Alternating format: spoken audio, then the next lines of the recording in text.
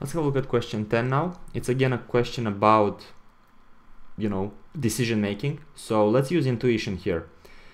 We have a system in our city where we pay $6 for refuse collection. So for trash collection, $6.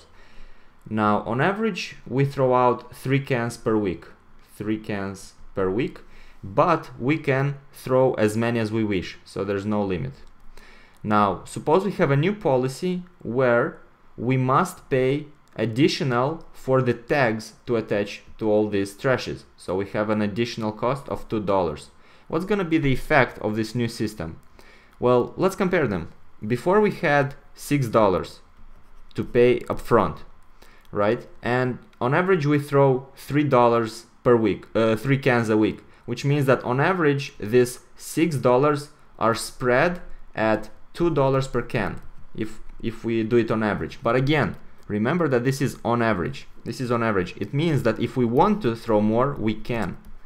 This is on average, but we are not restricted. But we are not restricted. Now what happens in the new system? In the new system, we must pay $2 to throw this trash. So if we pay $2 to throw the trash, okay, we'll incur those $2 per can.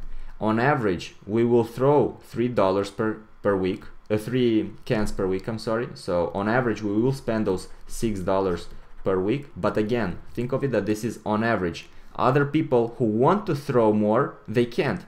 The people who are not throwing on average 3 cans, but are throwing 5 or 6, they are not likely to do it anymore because they have to pay for it. Whereas before, they could do it for free.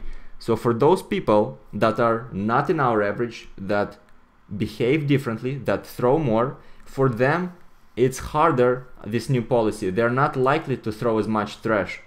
So on average, the total number of cans will be smaller, because those people who were willing to throw more before are not gonna do it now. So those people are gonna drag the average down. Hope this makes sense. We are done.